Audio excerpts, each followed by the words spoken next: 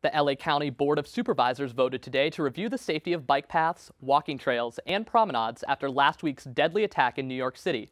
As Eytan Wallace reports, one local company is working to protect pedestrians. They become an all too familiar sight around the world.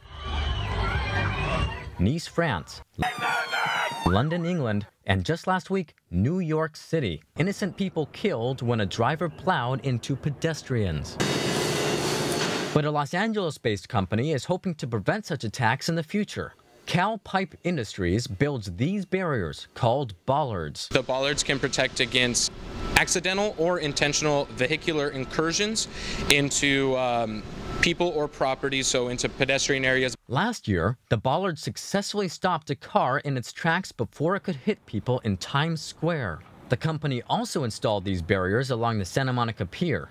They can stop a 15,000-pound vehicle traveling at 50 miles an hour.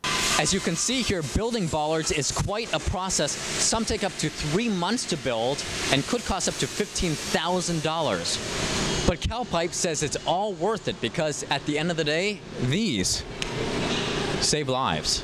A month to 3 months for bollards to get made to be able to potentially save a life if there were ever to be an accident or, God forbid, an intentional vehicle attack.